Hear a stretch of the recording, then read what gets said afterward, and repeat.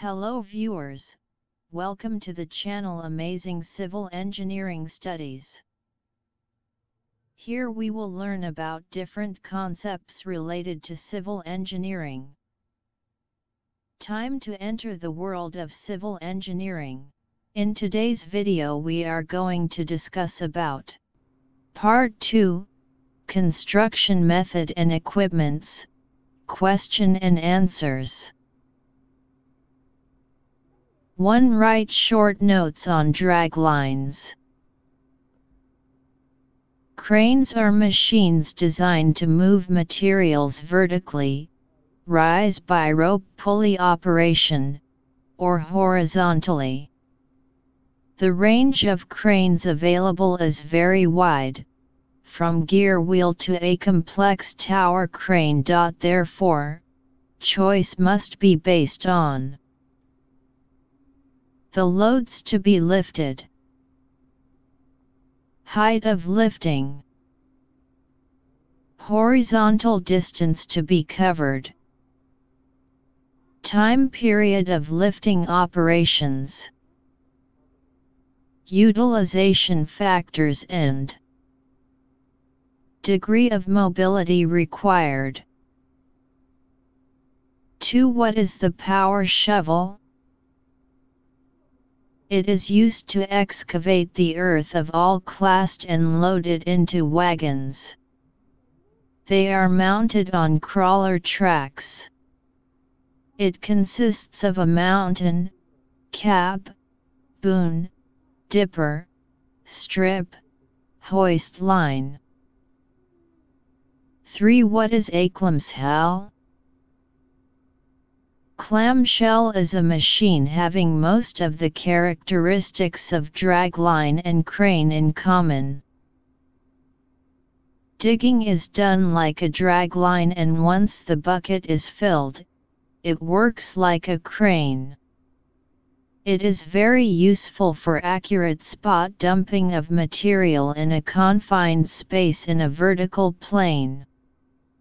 It can be used for handling of loose or soft and medium hard materials only. 4. What are the parameters to be examined while blasting for quarrying? While blasting for quarrying or excavation, the following parameters are to be examined. Spacing of the drill holes, diameter of the drill holes, depth of the drill holes, burden of the rock at the toe, burden of the rock at the crest, degree of fragmentation desired, and strength of the explosives to be used. 5. Define dredging. What are the types of dredgers? It is the process of excavating from river bed, lake, or sea for the purpose of deepening them. It is an important operation in navigation canals, harbors, dams, etc. Types of dredgers. Dipper dredger, ladder dredger, suction dredger. 6. What is line system? This system is employed when excavation area is long. The header is laid out along the sides of the excavation, and the pumping is continuously in progress in one length as further points are jetted ahead of the pumped down section and pulled up from the completed and back-filled lengths and repeated till entire length is completed. For narrow excavation, like trenches, header is laid only on one lade, while for wide excavations, the header are required to be placed on both sides of the area. 7. Define blasting. Blasting is the process of discharging of an explosive to loosen the rock. 8. What is ring system? When excavation is done in area of appreciable width, line system is inadequate. The ring system is used in such condition and the header main surrounds the excavations completely. This system is used for rectangular excavations such as for piers or basements. 9. Where is grout anchors used in constructions? In most cases, however, anchorages may be embedded below ground level, with backstays connecting them to adjacent towers, or they may constitute the end abutments of the end spans. In addition to stability sliding, the anchorage structure must also be checked for stability against tilting and overturning. Define texture. What are their classifications? Texture is defined as the grain size of the rock. It is classified into 5 categories such as porous rock, loose-grained rock, granitoid rock, fine-grained rock, dense rock. Define pile foundation. A pile is a slender column made of wood, concrete, or steel. A pile is either driven into the soil or formed in situ by excavating a hole and then filling it with concrete. A group of piles are driven to the required depth and are capped with RCC slab, over which superstructure is built. The pile transfer the load to soil by friction or by direct bearing, in the latter case, piles being taken up to hard strata. This type of foundations is used when topsoil is not capable of taking the load of the structure even at 3-4 m depth. Write the situations under which pile foundation is recommended. When spread footing, raft, and grillage foundations are uneconomical. When heavy concentrated loads are to be transmitted by the foundation. Where there is scouring in the soil near the foundations. Where the soil is made up and of a compressible nature. Give the different types of piling. Rotary board technique. Continuous flight auger piling. Low headroom continuous auger pile. Cased flight auger piling. What is the equipment used for driving a precast pile in a sandy soil? The equipment used for driving a precast pile in a sandy soil is a hammer. Hence maximum stresses are developed at the top due to direct strokes and at the point in overcoming the resistance to penetration. Therefore additional reinforcement is provided. Define well foundation. Well foundation is a type of deep foundation which is generally provided below the water level for bridges. Well foundation is a box of timber, metal, reinforced concrete, or masonry which opens both at the top and bottom, and is used for building and bridge foundations. Well foundations are being used in India from very early days. Taj Mahal was built on such foundations. What are the types of well foundation? Types of well foundation. Open caisson. Single wall open caisson. Cylindrical open caisson. Open caisson with dredging wells. Box caisson. Pneumatic caisson. What is well cap? It is a RCC slab laid at the top of the well steining. It transfers the load to the steining. What are the components of well foundation? The components of well foundations are well curb, cutting edge, steining. What is a Kent ledge? In well sinking, to overcome the increased skin friction and the in-weight of the well due to buoyancy, additional loading is applied on the wall. It is called Kent ledge. What is cofferdam?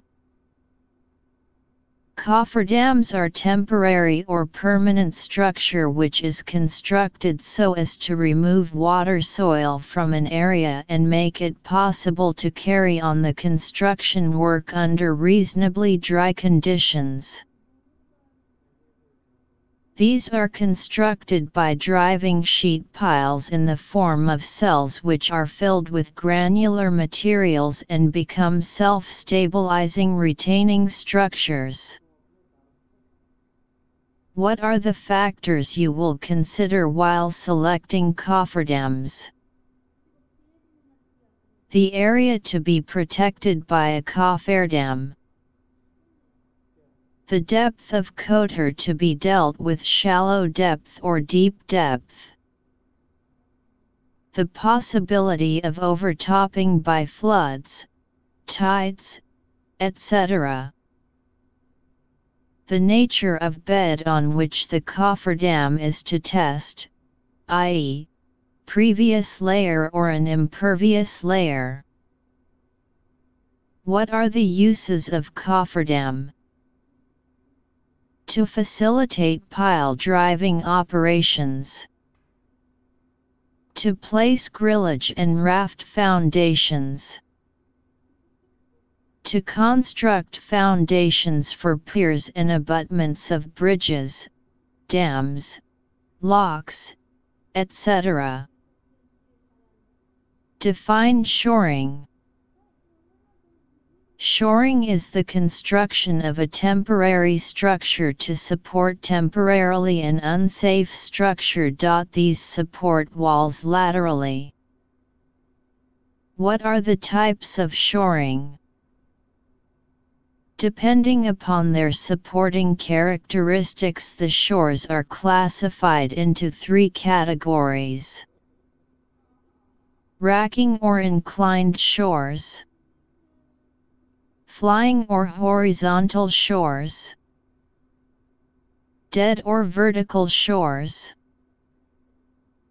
Why is shoring provided in foundation? When a wall cracks due to unequal settlement of foundation and the cracked wall needs repair. So, shoring is provided in foundation. Under what circumstances shoring is provided? When walls bulge out. When walls crack due to unequal settlement of foundation and repairs are to be carried out to the cracked wall. When an adjacent structure needs pulling down. When openings are to be newly made or enlarged in a wall. Define wales. The depth of sheeting is held in position by means of horizontal beams called wales. Define rakes. If the excavation is too wide, the wales may be supported by inclined struts known as rakes. Define struts. Strut is a compression member to provide temporary support to in situ retaining walls in deep excavations. It is mostly a steel beam of various sections or a pipe. Reinforced concrete beams are seldom used. Define underpinning.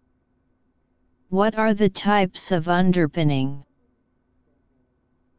The process of placing a new foundation under an existing one or strengthening an existing foundation is called underpinning. Following are the types of underpinning. Pit method, pile method, chemical method. Other methods. Define diaphragm wall. When is diaphragm wall used? Diaphragm wall are structure elements, which are constructed underground to prevent the seepage into the excavated area. It is used when a diaphragm wall is basically a deep trench excavated in soil into which reinforced concrete is placed. Diaphragm walls are used in permanent and temporary foundation walls for deep basements in earth retention schemes for highway and tunnel projects, as permanent walls for deep shafts for tunnel access, and as permanent cut-off walls through the care of earth dams. Define RCC diaphragm wall. Diaphragm wall is generally reinforced concrete wall constructed in the ground using underslurry technique which was developed in Europe. The technique involves excavating an narrow trench that is kept full of an engineered fluid of slurry. Walls of thickness between 300 and 1,200 mm can be formed in this way up to depths of 45 meters.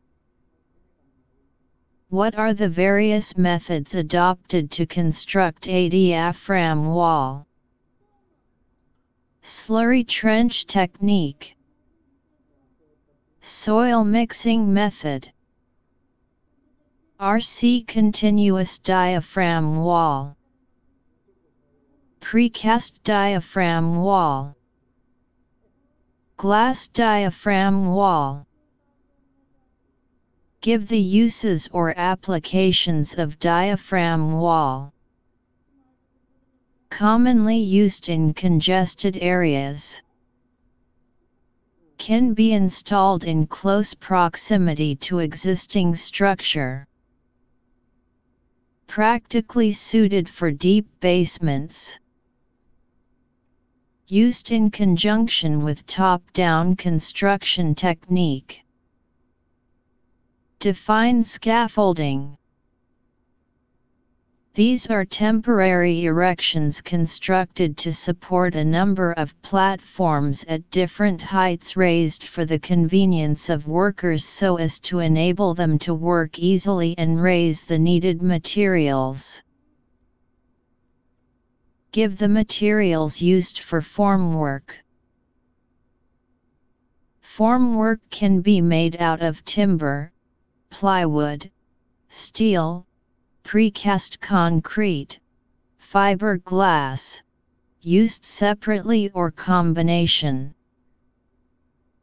When the removable of formwork are done, The form should be removed until the concrete has hardened sufficiently, and they may be left in place for as possible up to maximum days of 28 in normal weather conditions. A hard metallic sound indicates the concrete has hardened sufficiently for safe removal of formwork. State briefly the essential requirements of formwork. It should be strong enough to withstand all loads coming on it, such a dead load of concrete and live load during its pouring, compaction and curing. It should be stiff enough so that deflection is minimum. It should be as light as possible. This formwork should rest on non-yielding supports. Define centering and shuttering.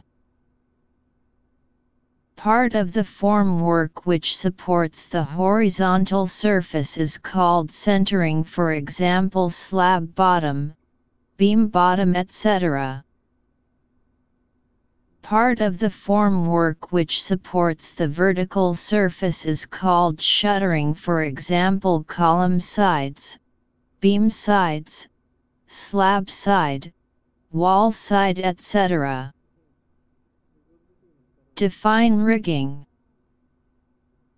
Rigging is the apparatus through which the force of the wind is used to propel sailboats and sailing ships forward. This includes masts, yards, sails, and cordage. Define hoisting. A hoist is a device used for lifting or lowering a load by means of a drum or lift wheel around which rope or chain wraps. It may be manually operated, electrically or pneumatically driven, and may use chain, fiber, or wire rope as its lifting medium. The load is attached to the hoist by means of a lifting hook. There are three types of hoist, namely wire rope or chain hoist, construction hoist, mine hoist. Define plastering. The process of covering the surfaces of masonry, beam, or column with mortar is called plastering. Mortar is a substance obtained by mixing sand, a binding material, cement, lime, and water in definite proportions. Define aggregate crushers and screening equipment.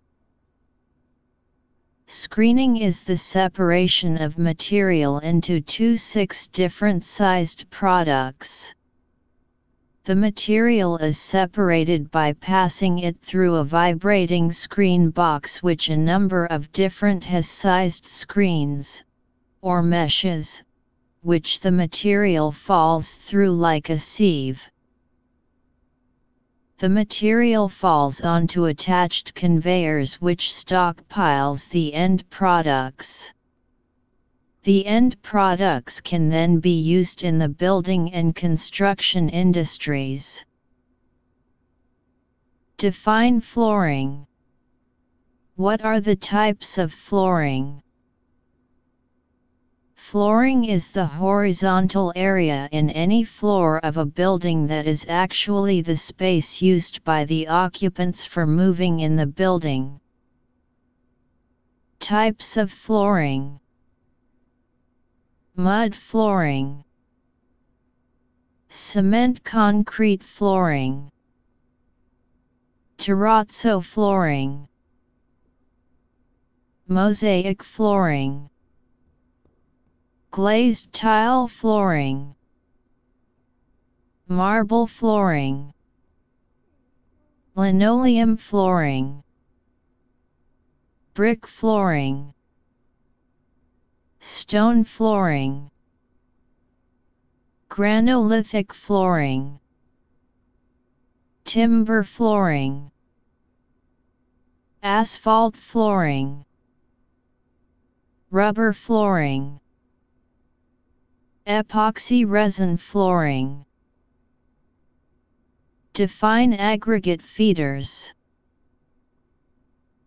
Aggregate feed bins are used for each of the size of the aggregate and sand, and control their quality.